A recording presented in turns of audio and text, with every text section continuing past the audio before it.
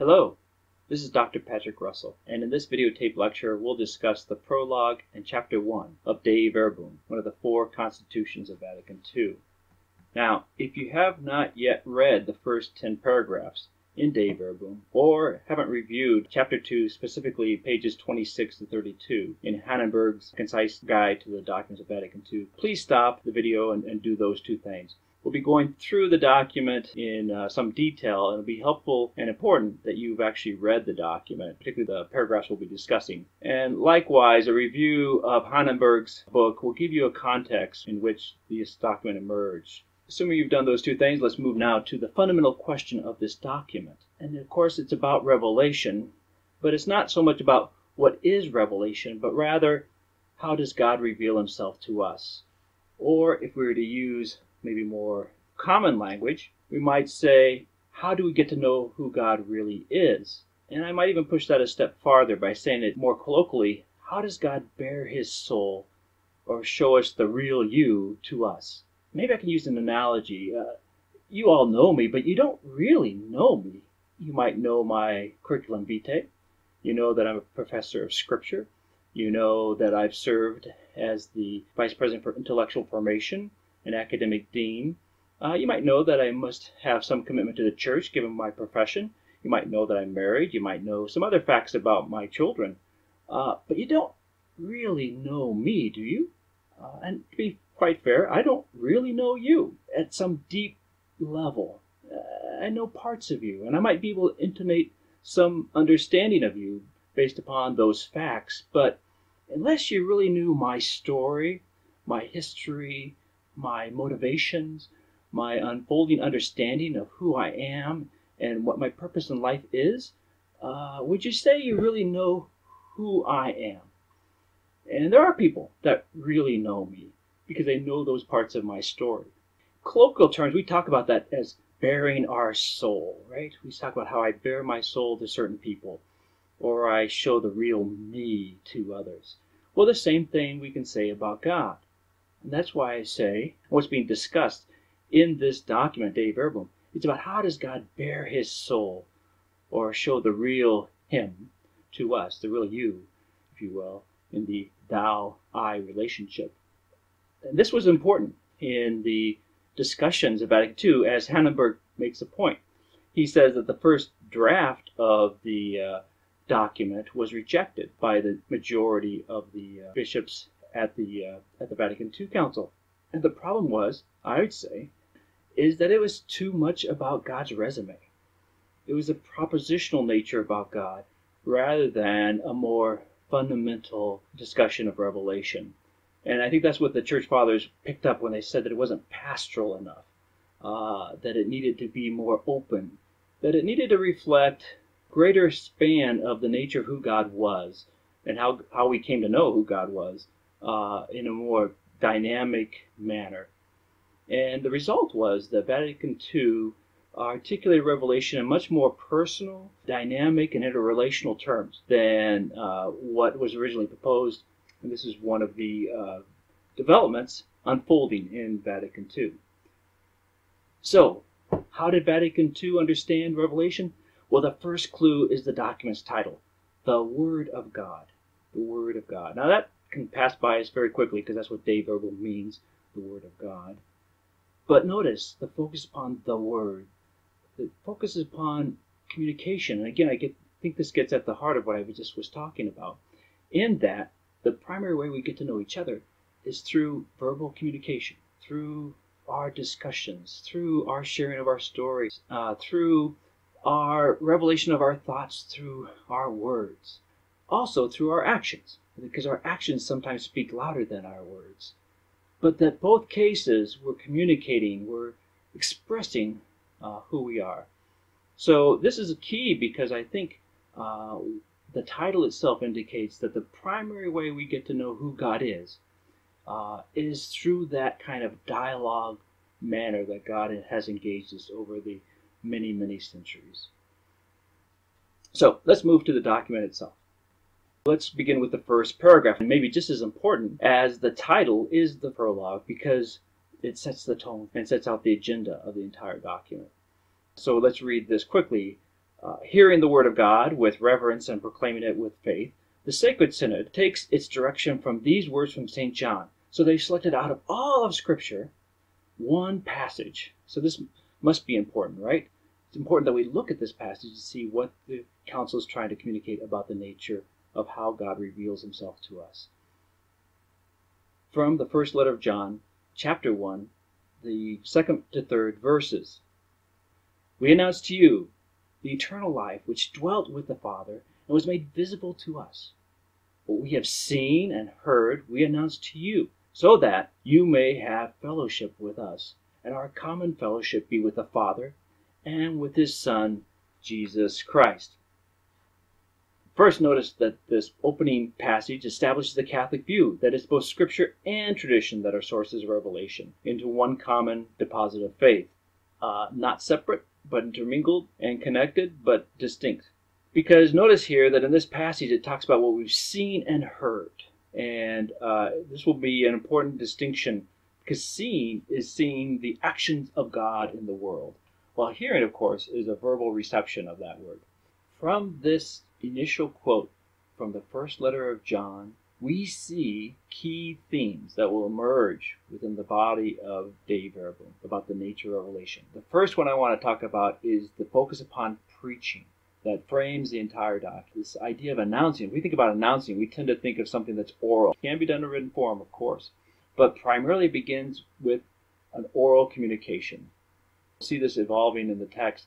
This focus upon preaching as fundamentally the way that God reveals himself, and it is through oral communication that God first reveals himself, and we call this the priority of oral tradition. And then it goes on and says, to you the eternal life, and this is very important. The text will discuss how what God reveals is essential to salvation. That's what's revealed. We'll go farther into this, but this gets into this whole discussion about does God reveal about mundane matters or not, like history or mathematics or things like that. And the point is, what God talks about in terms of himself is about what's necessary for salvation. That's what we fundamentally know about God. And then it goes on, which dwelt with you in the faith and was made visible to us. So notice that these are things that have come through the faith and they're somehow made visible. And this is really interesting, because it goes on and says, what we have seen and heard, we announce to you. But most biblical scholars would claim that the writer of the first letter of John is not an original disciple of Jesus, that his testimony is based upon the witness and words of the apostles. And so therefore, what he's announcing is what has been brought to him through oral tradition, and he claims that through the testimony and witness of the apostles, that he can proclaim what he's seen and heard.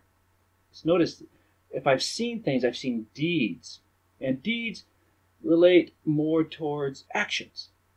And I'd say there's a sort of a connection here with tradition. We think about how God reveals himself through the actions of the church, not just through the words of the church.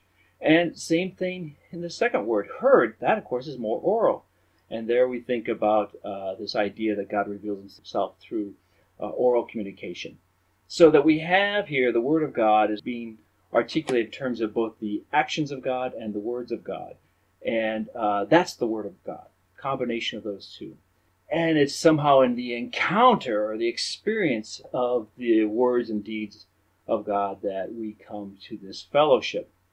And that's very important, because this document is going to stress the relational, personal connection to God as how revelation works. The revelation's not, as I talked about earlier, propositional, intellectual only sort of engagement with God, but is at a deeper level, some sort of deeper encounter with the divine, that it has this relational nature to it. And then finally, obviously, there's a parallel between the Father and his Son, Jesus Christ, but this is a very Christocentric text, as we'll see as we follow the rest of the document. So those are sort of some key things this initial passage frames and opens up. Therefore, following the footsteps of the Council of Trent and of the First Vatican Council, this present council wishes to set forth authentic doctrine on divine revelation and how it is to be handed on, so that by hearing the message of salvation, the whole world may believe. By believing it may hope, and by hoping it may love. And I want to re-emphasize this idea of salvation, that this is the key element within the text. And then finally, this last part talks about belief, hope, and love. Has echoes to 1 Corinthians 13, where Paul also talks about faith, hope, and love. But remember, in that passage, the greatest of these is love. So I think that's not accidental, obviously, that the Council Fathers decided to use this language. What do we know about what God loves? What rouses him? What breaks his heart? How does he spend his time with us? This will tell us everything if we can discover what God loves. And that, in fact, Revelation is the way we find that out. So now if we move on to paragraph 2, now we're actually in the first chapter. And this is trying to get at the nature of Revelation. Revelation specifically is framed as an encounter, not as content, but as an encounter. And this second paragraph says, in his goodness and wisdom, God chose to reveal himself and to make known to us the hidden purpose of his will. So notice that Revelation is God's self-communication. This is the point. We only know what we really know through his decision to reveal himself. Otherwise, we can know things about God, but we can't get to that essence of God without his self-communication, which is true about you and me. Unless I choose to share who I am, you won't know truly who I am. I won't really reveal myself to you. And it goes on and says, by which through Christ, the Word made flesh, man might, in the Holy Spirit, have access to the Father and come to share in the divine nature. Which many scholars have pointed out that this language of sharing in his divine nature is very Greek, or at least it has more of an emphasis within the Eastern tradition and early Christianity, this idea of divinization. That's, in some sense, we come to share in that divine nature, we become divinized, is the language from the early church fathers. And it is through this revelation, therefore, that the invisible God, out of the abundance of his love, speaks to men as friends and lives among them, so that he may invite and take them into fellowship with him. These three concepts of friends, living among us, fellowship, again point out the revelation is primarily personal, not doctrinal or dogmatic, that it's this encounter element, that we can see the invisible God through the visible Christ. And then it goes on and states, this plan of revelation is realized by deeds and words, having an inner unity. So again, we have this focus upon deeds and words, which will parallel Scripture and tradition. They'll parallel proclamation and sacrament.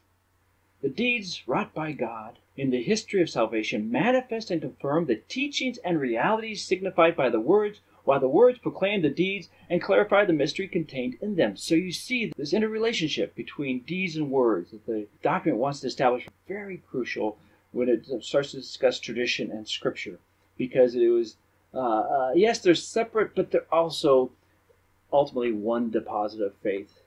Heidelberg points out this was a key question within the deliberations of Vatican II. Do we see a priority of tradition over Scripture, or vice versa? And the answer could be no. They're so intermingled and yet distinct. And of course, this idea of deeds and words relates to not just Scripture and tradition, but also proclamation and sacrament, the two parts of the liturgy. So we talk about how we have the liturgy of the Word, the liturgy of the Eucharist, yet it is one liturgy. And then it goes on. By this revelation, then, the deepest truth about God, that is his innermost self, and salvation of man shines out, again, notice the salvation element, for our sake in Christ, who is both the mediator and the fullness of all revelation. So again, as we stress, this is a very Christocentric text, because that's how we truly know the essence of God is through Christ. And what we know about God's salvific desires for us comes through Christ. Now let's move on to paragraph 3. From this point forward, we won't work through every text in as much detail as we did with the first two paragraphs. Rather, I'll summarize key elements in each paragraph. So in paragraph 3, the Council Fathers want to do here is make sure we understand that God communicates himself beyond simply Scripture and tradition. He also communicates himself through creation and history. And later on, in paragraph 6, they also discuss reason. Now, why is this the case? Well, because since God creates all things and keeps them in existence, creation itself witnesses and communicates God. This, of course, is the basis for natural law theory within Catholicism. Also, why then through history? Well, because of God's manifestation to the patriarchs and prophets, history also reveal God's salvific plan. So the ways in which God, as the master of history, can be known through that historical march. And then finally, paragraph 6 says that God, quote, can be known with certainty from created realities by the light of human reason. And this, again, is an element within Catholic thought, that reason helps us understand who God is. Therefore, there's that capacity of the intellect to come to know the nature of God. Now, that said, the next paragraph wants to say, well, why you need Christianity?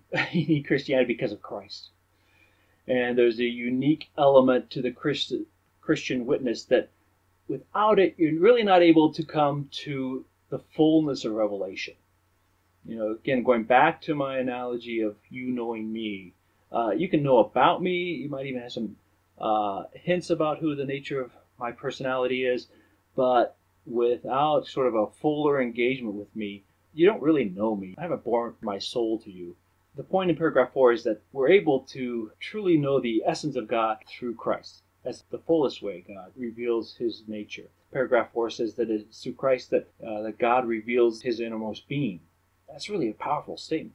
That's the bearing your soul thing that I've been talking about, that it's in Christ that God bears his soul. The language here in Vatican II it reveals his innermost being.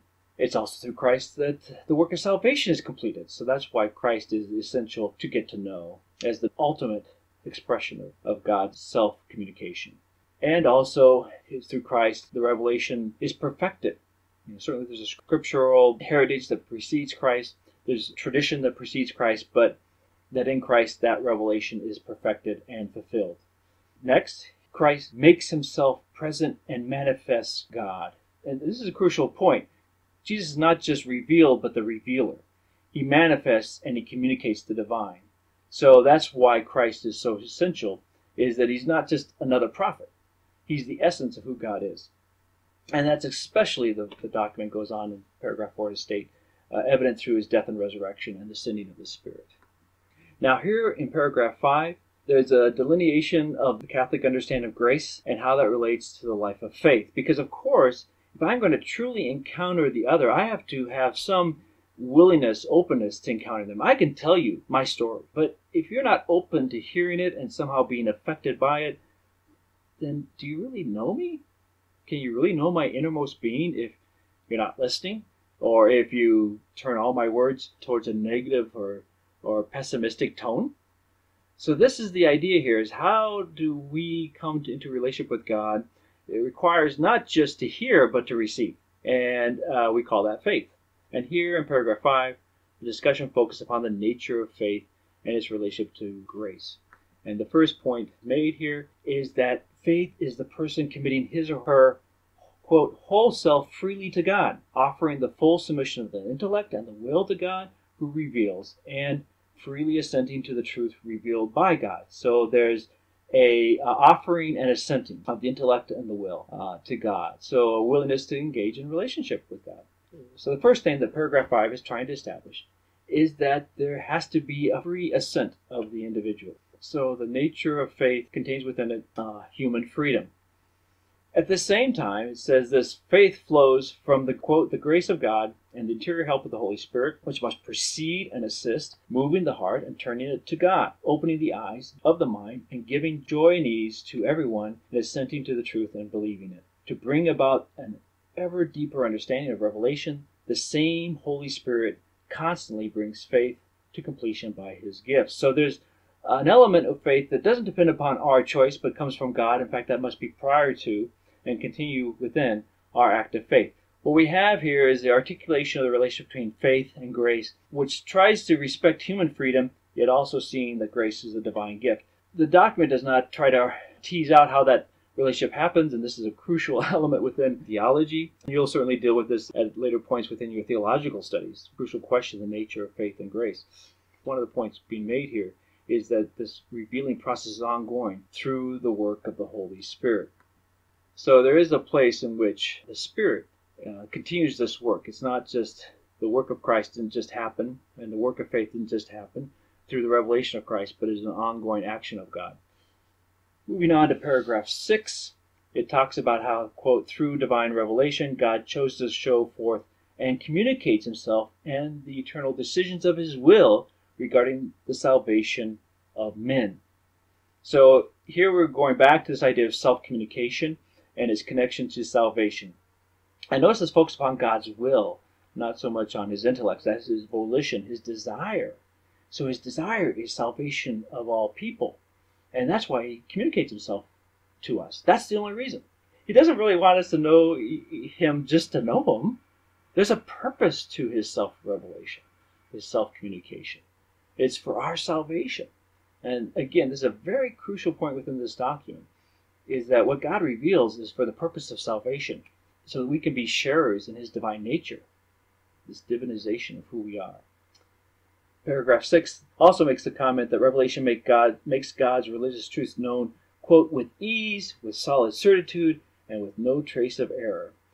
Okay, so the key here is that the revelation makes the encounter or communication with God more straightforward and direct. We can, as we will see in Lumen Gentium, we can get to know God through other means, but it's not as easy to get to know God through those other means. It's not as solid in terms of knowing for sure we've understood the evidence that we can see through nature or reason or history about the nature of God, and it can be encrusted with error. So this is the point, that through Scripture and tradition, we get a, if you will, more straightforward and direct understanding of the nature of God, even though that is available through other means. That's why Revelation has a purpose to it. So, here's my sort of summary of the key takeaways from these first 6 paragraphs. First, Revelation is God's self-communication. Second, the purpose of God's self-communication, that's revelation, is human salvation. 3, God's ultimate self-communication is through the incarnation of Jesus Christ. 4, Jesus reveals the innermost being of God by manifesting and communicating the divine. A very key point. 5, revelation and hence salvation, since that's the point of revelation, of self-communication, is ultimately for salvation of the human person, is an encounter or an engagement with the divine or with God. So that's really important. Revelation is framed within this encounter concept. 6, the divine encounter leads to human sharing in the divine nature. That somehow that self-communication, we become connected. 7, revelation is fundamentally personal and relational, not doctrinal or dogmatic or moral. Not that those aren't important, but it's starting with the presupposition that revelation is encountered on a personal, relational nature. I actually like the relational concept most, because I think that's what the Council Fathers are getting at. And then 8, God also reveals or self-communicates his divine nature in creation, history, and reason. And then 9, proper response to revelation is faith, which is both divine gift and human act. All right, so if I were to summarize those 9 points, I would use a quote from Pope Benedict from Dei Caritas S, his first encyclical on the love of God. And he says, quote, being Christian is not the result of an ethical choice or a lofty idea. So again, it's not moral, it's not dogmatic or doctrinal, but the encounter with an event, a person, which gives life a new horizon and a decisive direction, unquote. I think that quote in many ways captures the essence of the first 6 paragraphs of Dei Verbum. That is what it's trying to get at. That ultimately Revelation is about an encounter with an event, a person. And that gives life a new understanding, a new meaning, a new purpose, a new end, salvation, which is just another way of saying sharing his divine nature, which is a marvelous and surprising gift.